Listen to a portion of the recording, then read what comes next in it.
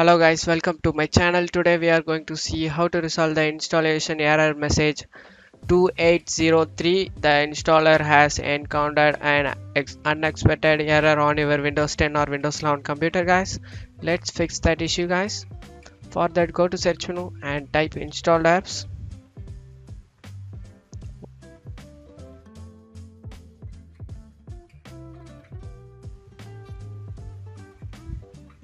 Search for C++ guys. C++, Microsoft Visual C++. You just need to select the 64-bit guys and select the three dot icon over here and click modify and select yes